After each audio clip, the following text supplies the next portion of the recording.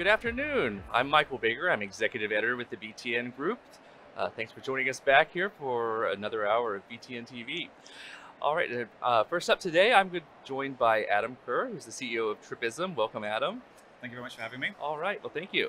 All right, so let's start just for the uninitiated. Maybe give us a quick summary of what Tripism is. Yep, so Tripism's a platform for enterprise travel teams. So we enable travel engagement. So we take all of the information from the travel team and all of their travel supplier partners, and then we tie it together with feedback from their travelers and present it to the travelers so that they can quickly and easily plan their trips. And what's your typical customer? Are you working with larger companies for the most part? Yeah, so typically our customers are the larger enterprise customers, so the ones with kind of sophisticated travel programs, typically 5,000 or more employees. All right, excellent. Well, let's talk about some of the trends that you're seeing in the corporate travel industry. And I know one of the things we've talked about in the past is this sort of information overload that travel managers are facing. So, kind of tell us what you mean by that and how you can kind of help solve that. Yep, so travel programs have become really sophisticated. So there's, many new categories of information. So there's things like, the hotel program, the office location, but now there's things like sustainability, traveler well-being, traveler safety, COVID information, visa information, and as well as these new categories of information, there's also the rate of change of this information needs to be updated. So traditionally, travel teams would put a PDF on the intranet, or they might use email communication. But now, because the information's changing so much more quickly and there's so many categories of it, it's difficult for travel teams to present that in a kind of coherent way.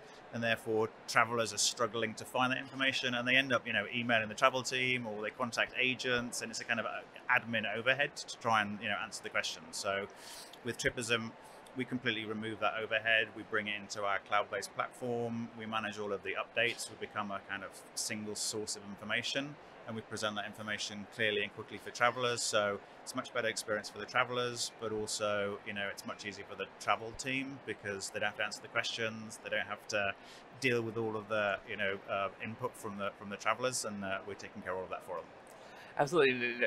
And to make a confession myself, we recently had to do some training, and it kind of required us to read our own travel policy, which was on a PDF. And I have to admit, I don't know that I'd ever done it before. Yeah. So to kind of have this dynamic kind of platform, does this kind of engage the travelers more, so they're kind of more engaged with their policies, and so not only are you keeping up with the changes, but the travelers are going to be more engaged and likely to follow the policies. Yeah, that are absolutely. in place. And also, I think by just presenting the information in a much kind of clearer way, it makes adhering to the travel policy just easy to do and automatic to do. So, to make the right decisions is just simple, rather than having to kind of go through and read that travel policy every time.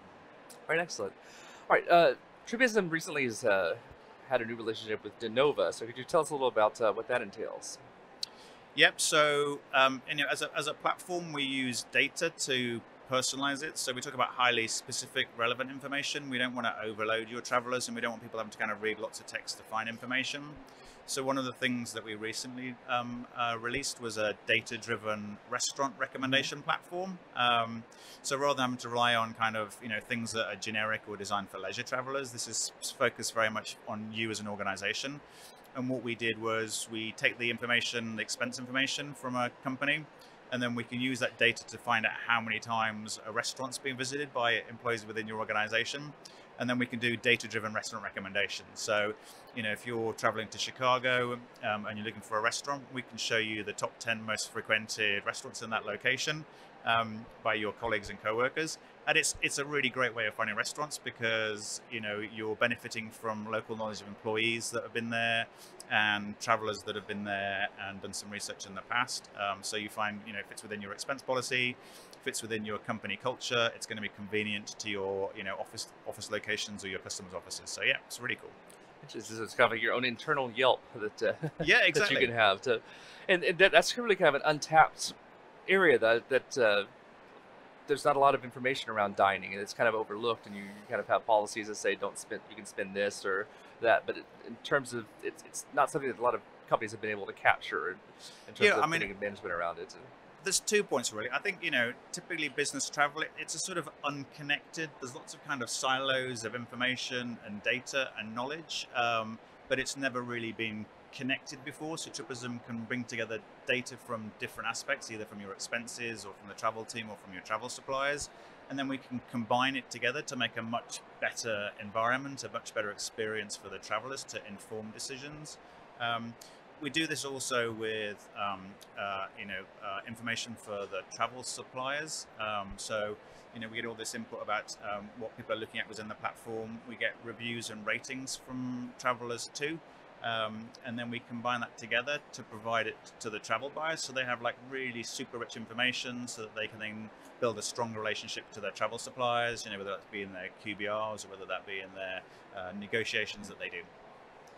Right, excellent. So you're on the ground as far as working with companies and their policies. So what are some of the trends you're seeing in terms of policies right now? Or what are some of the key trend lines that you're seeing? I think it's a super changing environment. So it's changing a lot for travel teams, and it's also changing for the travelers. So they need to be aware of things happening in different locations or different policies or things. So and therefore there's never been a more important time to engage with your travelers. A lot of people are changing their HR policies or their approach to travel and where people work, and therefore their travelers need to be able to find that information. And at the same time, some of the TMCs have had issues staffing up. I think that's in a better position than it was before. Travel teams maybe don't have the budgets that they used to do, and therefore they need to be super efficient, super clear with their communications. And if travelers are confused and they can't find things, then they just give up, and then they ring up the travel team or they email the travel team or the travel agent, and that causes in itself causes more problems. So through the platform we can simplify that so people are getting the right information. So that, I think that's the biggest thing that we're seeing is change. The other piece is, for a lot of travel teams, their travel spend has been reduced. So, even after COVID, then because of economic reasons, some of those companies have lowered their travel spend. And therefore, there are changes happening within the travel industry with the, NDC and the airlines and so on. And therefore, it's a super important time for travel teams to build a really strong relationship with their travel suppliers. And again, Tripism can help with that. We provide the data and the information to enable them to be able to do that. Absolutely, and it not just the budgetary concerns. We also have the sustainability concerns. Is that another factor you're seeing affect? Yeah, absolutely. I think a lot of so we see different things with different customers. So some travel programs are really quite mature and sophisticated with their sustainability already. Some of the people are just kind of starting out on their sustainability journey and they're looking for best practices. I think the key piece is to be able to communicate information to the travelers to enable them to be able to make informed decisions.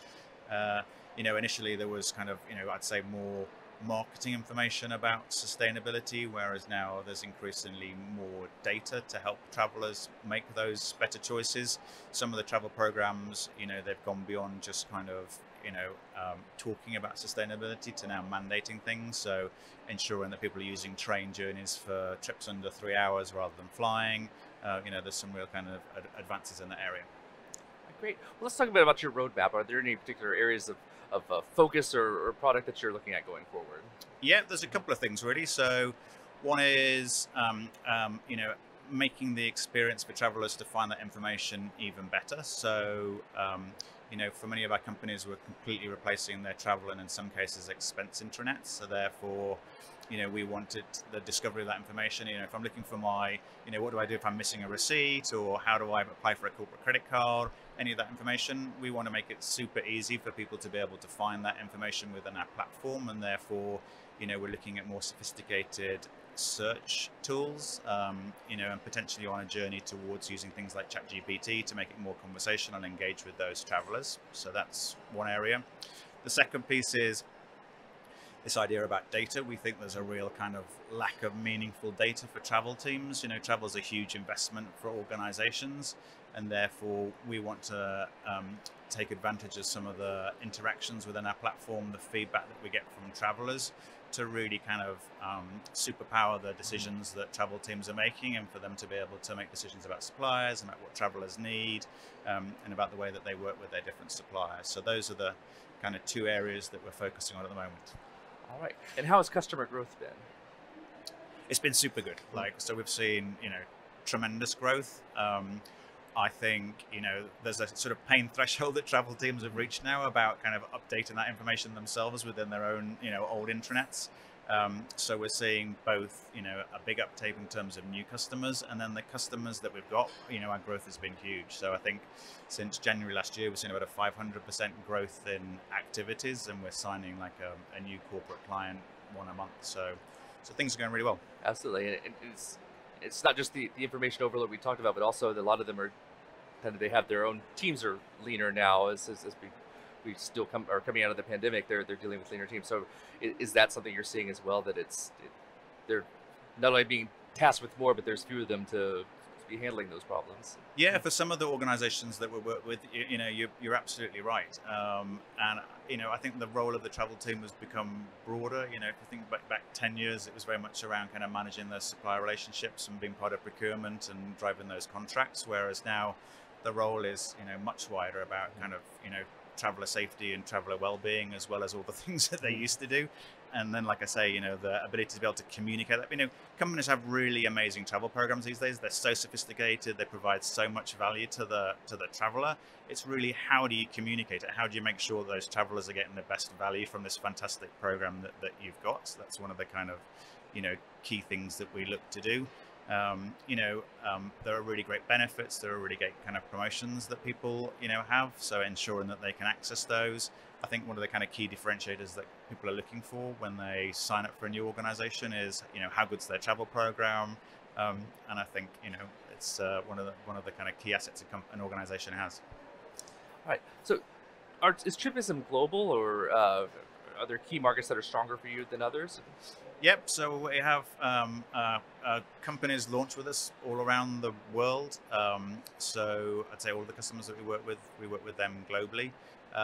Predominantly, the customers that we have are either US based or European based, but like I say, the platform's used globally, and we're probably bringing on about an extra 10 to 15,000 new user accounts per month. So it's like really kind of tremendous.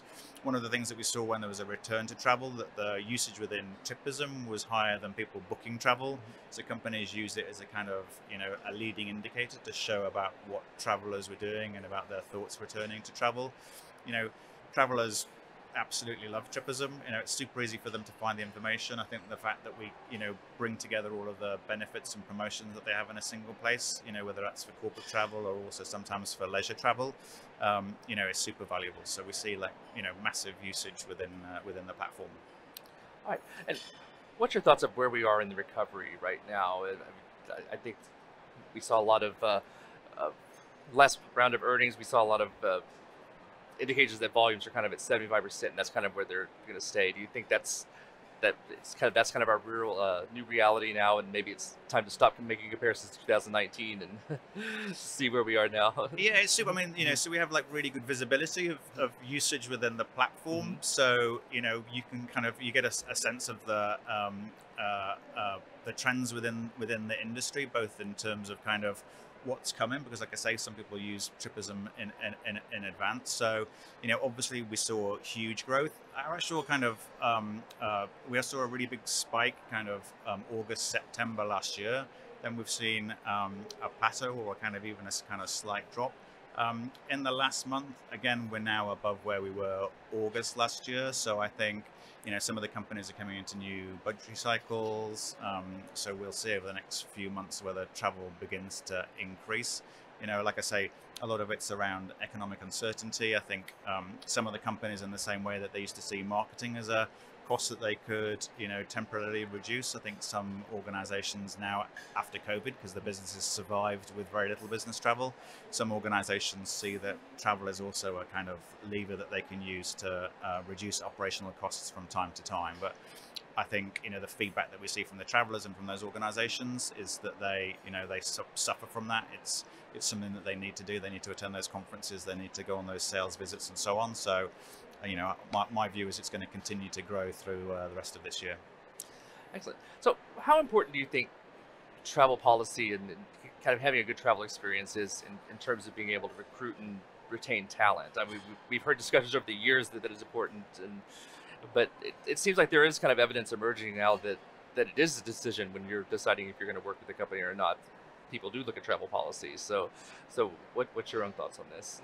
I think, absolutely. I think, I mean, some of the financial organizations, they benchmark their programs against one another, because part of the reason for that is that they know it's a really important part of their recruitment, and they need to be competitive in that super competitive environment to get the very best talent. I think, there's a high expectation for people to be able to, to be able to travel. If you're an organization and you don't allow travel, then I think it's going to, hinder your ability to be able to do it. I think one of the great things that travel teams do is, one, they have a really great program, but also because of those strong relationships with the suppliers, they enable benefits for travelers that they can use in their own kind of, personal trips and leisure trips. And I think that, again, is a kind of key value that a travel organization can bring.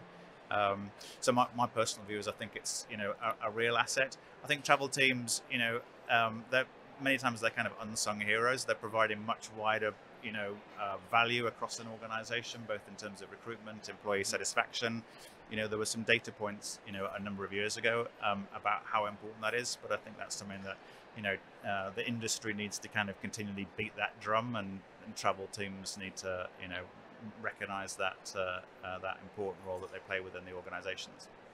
Excellent. You mentioned kind of the blending of business and leisure traveler. Is that something you're seeing addressed in policies more? Are companies kind of looking at putting guidelines in place for employees who want to kind of turn a business trip into a leisure experience? It's a super difficult area, I think, for organizations. I think, what do they do with that? I think for most travel teams, they're happy to enable the benefits or promotions, so people can, receive discount if they book directly with that supplier for their personal use.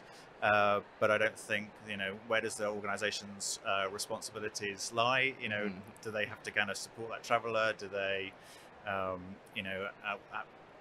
far do they go within that? And I think for most travel teams, you can't use the corporate booking tool. You obviously expense it on your own corporate credit card. You're responsible for, your own travel plans and so on. But I think it's something that, companies will have to address, increasingly, and be kind of crystal clear about it. I know a lot of the travel teams that we speak with, they get, a lot of inquiries about, personal promotions or, personal travel and so on. So it's probably, again, it's around communication.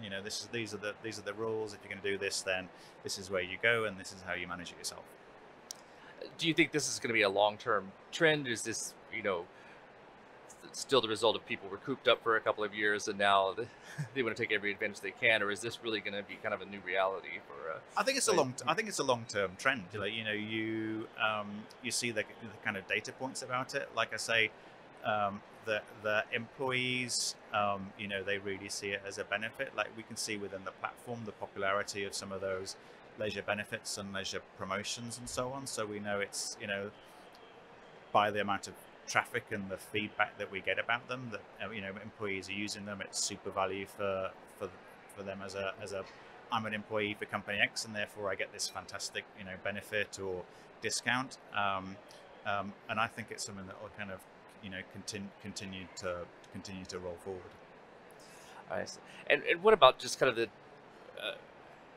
the hybrid working environment? Has that caused any significant changes in policies?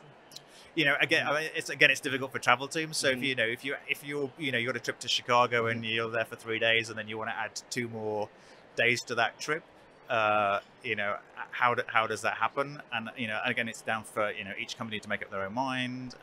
But again, they need to be clear with the traveler, otherwise it's going to generate more questions back to the travel team. Right. But I think for most of them, they want them to be able to take advantage of it, but at the same time, obviously has to be done through your own personal expense, and that you're responsible for any changes, and you book it yourself, and so on. So the travel teams, it's not part of the service that they really offer to that travel team. All right.